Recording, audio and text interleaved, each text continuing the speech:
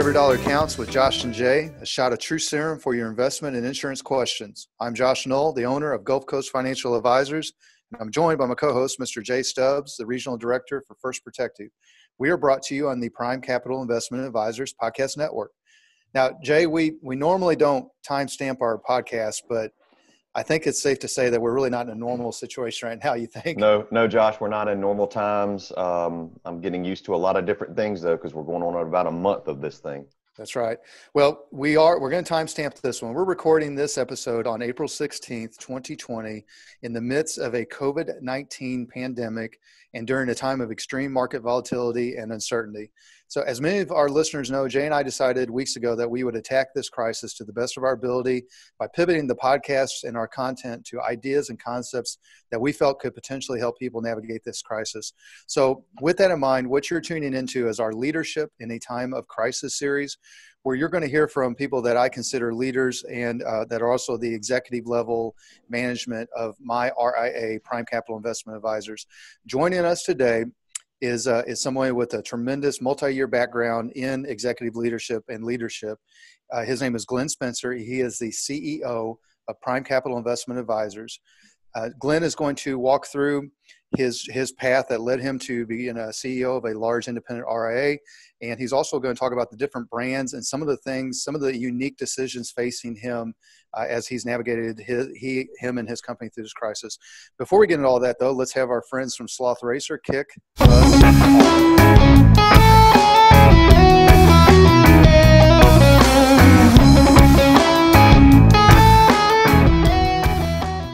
Jay, Glenn, how y'all doing today? Josh, good to be with you on this podcast. Good to have Glenn on with us again. We had him in studio last time. Now we get him through virtual Zoom. Yep. Glenn Spencer, how are you? I'm doing fine. Thanks for having me today, Josh, and congratulations on having such a successful show. Well, it's podcast, I should call it. Yeah, we've had to put some time into it. You, as Jay mentioned, you joined us on one of our earliest episodes, and we were still kind of figuring out. We had the format of the show, but we were still figuring out how we were going to put our shoulder into it. Well, let me tell you, there's nothing like a crisis to put your shoulder into content creation right now. So we've had a really phenomenal response. But back to you, Glenn. I want to talk about people that follow me and my network and follow this podcast have heard of Prime Capital Investment Advisors, but they might not understand that there's different brands and different companies underneath that. Would you mind to describe all the facets of Prime Capital? Sure. Prime Capital Investment Advisors, LLC, is the holding company. I'm Chief Executive Officer of that holding company.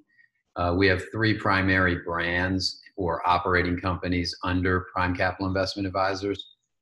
Prime Capital Wealth Management, which is our individual investor and wealth management business focused on the mass affluent. Qualified Plan Advisors is our retirement plan advisory firm. So we help companies, medium to large size companies, design their retirement plans, 401k, 403b, defined contribution, and defined benefit plans. And then we have a business called Financial Fitness for Life, which provides participant education, employee or retirement plan participant education services, data analytics around those education services, and we have investment offerings contained within that business. So Financial Fitness for Life is a employee education, investment management, and data analytics firm. Qualified Plan Advisors, retirement advisory. Prime Capital Wealth Management, individual wealth management advisory. Glenn, can you give us a brief path that led you to CEO and the leadership that you have today? Sure. I graduated college in the late 80s and went to work in the insurance business, went to work for an insurance company. Hey, I like that. I quickly determined that probably wasn't the best long-term path for me. As I went out and started spending time with clients and with the agents and brokers that represented those clients, and really was attracted to the professional services industry, got into that business through a company called Johnson & Higgins, which was later acquired by Marsh. But got into the professional services side of the insurance business through those companies, and kind of worked my way up from sales management, running offices, running regions, and basically stayed with Marsh companies the bulk of my career until 2005, when I went to work for the largest privately held insurance broker in the world, Lockton, based in Kansas City. It's when I moved my family from Washington, D.C. to the Midwest, and I've been in Kansas City for 15 years now. I joined Lockton as their U.S. Chief Operating Officer, and ultimately became CEO of that organization. When I left, we had 7,000 plus employees, and we were doing about $1.5 billion in revenue. I joined Prime Capital in 2017, right after this firm was purchased from its prior ownership. I had relationships with some of my current partners here, and was really attracted to the business. Very similar to what we did at Lockton.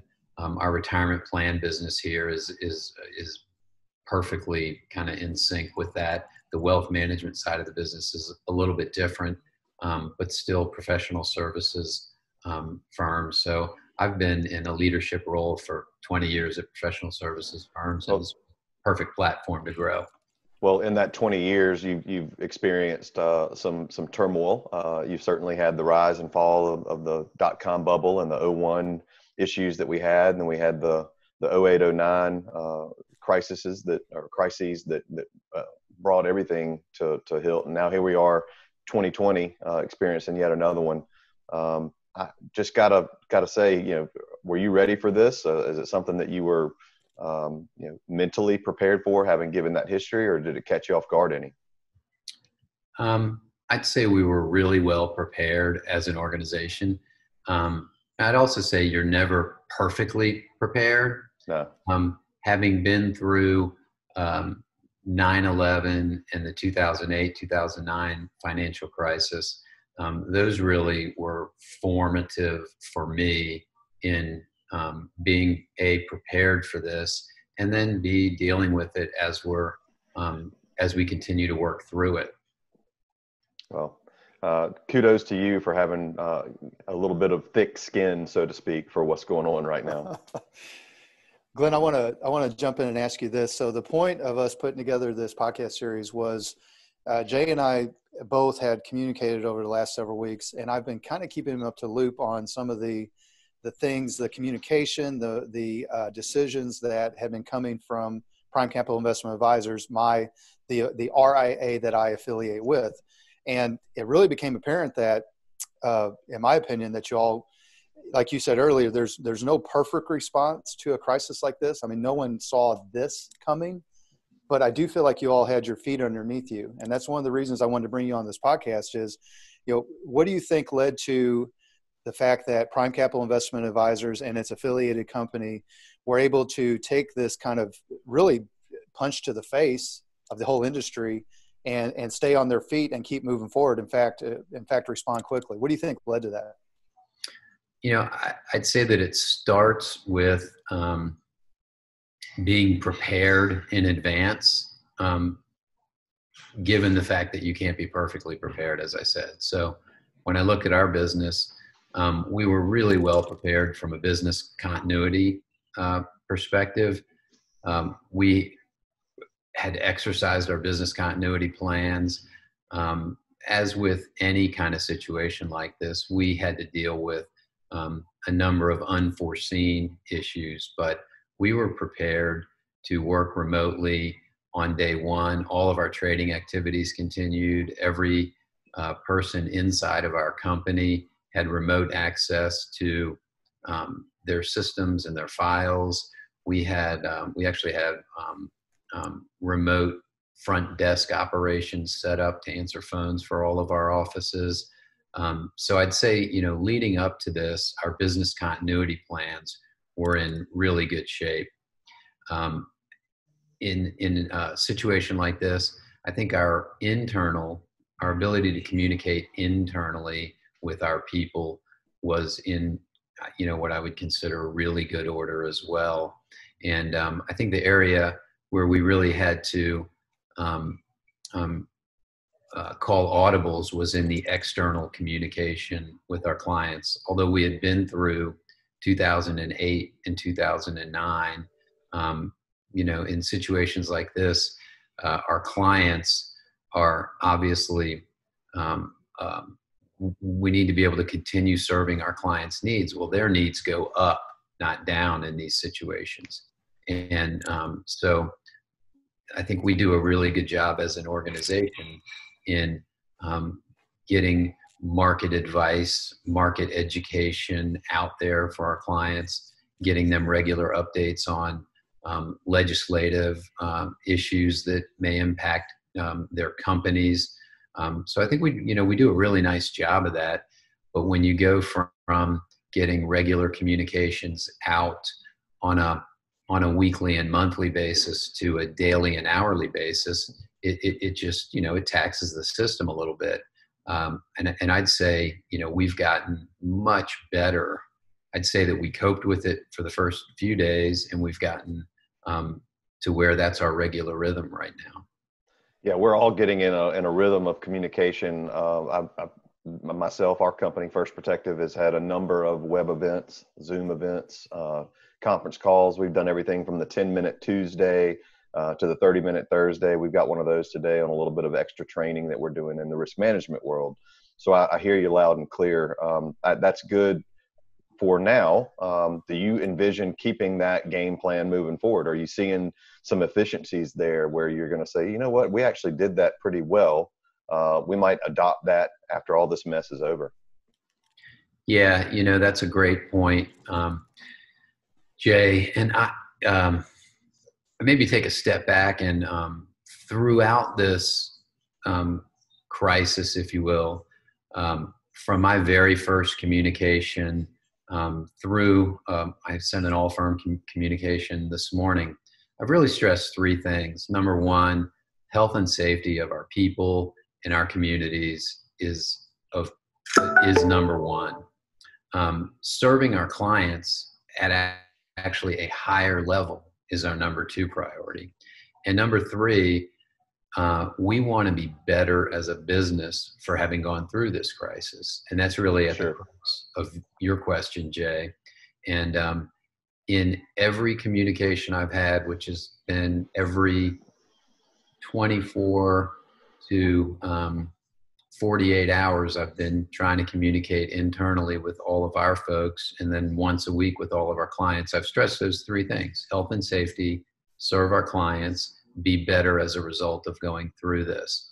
And I can point to a number of areas in our business where we're significantly better because we've gone through this. We're communicating better with our clients. Our teams are actually collaborating more frequently and better and more effectively. We're using virtual communications technology like the one that we're on right now for meeting after meeting. Our business continuity plans are much improved as a result of going through this. And when I look at the other side, we're going to continue using some of the tools and resources that we've come accustomed to here to be more efficient as a business. But we've also identified efficiency opportunities in our business and have capitalized them while being in this working environment. Number one, I raised earlier, is our ability to get high quality communications materials out to our clients in a really efficient and quick manner. That's going to serve us really well moving forward. Our ability to push that out on social media, we've improved. So, I could probably point to 10 areas of our business just off the top of my head where we're going to be better, and we're going to continue using those new tools, techniques, processes that we've refined through this process. All right, think back 30 days. I want you to think real hard about this. Either A, something you learned how to do in the last 30 days that you're like, that's pretty damn cool, or B, something that you really loved doing and you definitely see moving forward? It could be anything as simple as stuff you're doing at home or with work or not even work. So the coolest thing about this for me, I don't know if this is on point. You tell me if it is or not. All of it's it's all on point. The coolest thing for me, and something I think that's going to come out of this, was the fact that I reconnected with my family in a really significant way. I have a 26-year-old son who lives in Austin, Texas, and a 21-year-old daughter who lives in the greater Kansas City area here, and I have a 16-year-old son. And my older children came home because they didn't like working from apartments remotely. And so I've had all three of my kids here at my house working. We just been able to reconnect like maybe we never have, cooking meals together, spending time after dinner. I mean, you can only watch so much of the news that you have to kind of disconnect from that and then reconnect as a family. So I think we have a great close knit family before this, but we've learned that we can do much better in that arena, and I sure hope that we continue that when this ends. And we need to get back to normal so that our economy can get moving again. But I hope we can continue with some of this connection that maybe we took for granted before and didn't appreciate enough on the front end. So that would be it for me. Yeah, that's definitely cool stuff. We're doing the same thing here, and I know Josh is. So the connectivity is going to be big moving forward, I think.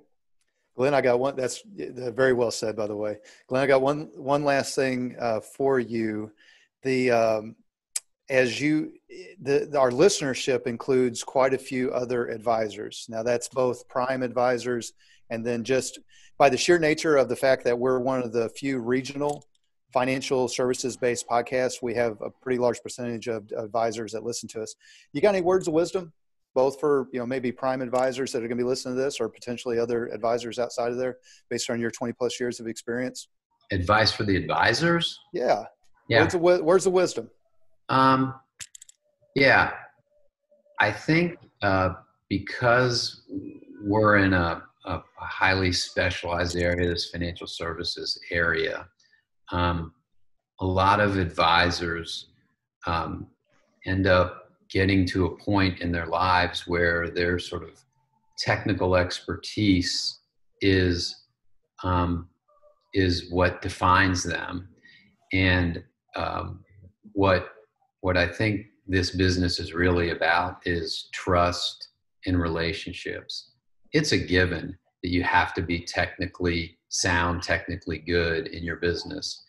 But I've had so many conversations in the last month with clients and advisors, and they just want a trusting voice, a friend on the other end of the line. Talked to so many of our advisors that have said they've had better conversations with their clients, deepening their relationships with their clients during this period of time. And it hasn't been about what should we do relative to the market.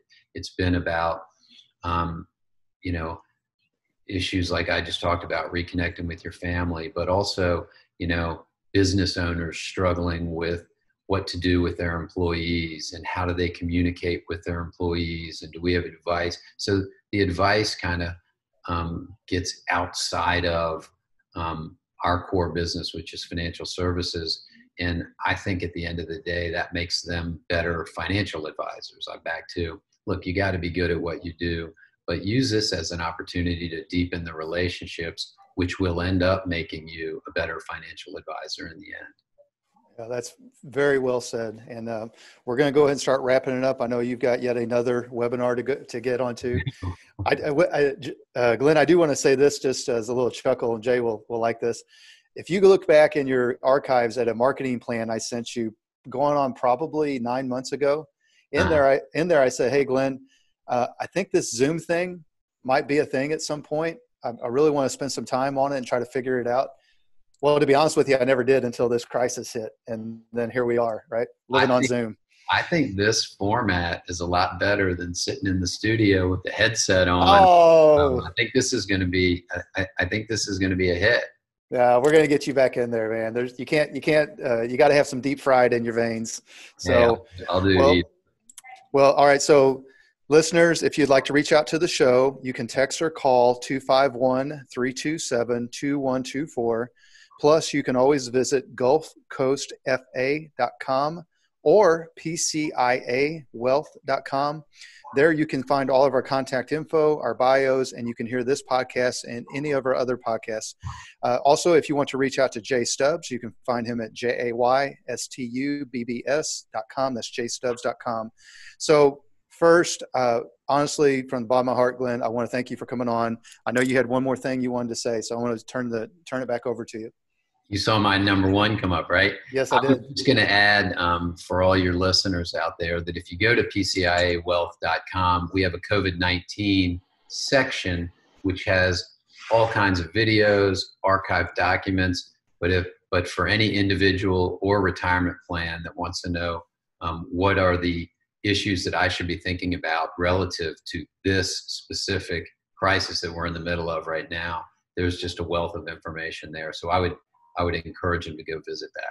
Perfect.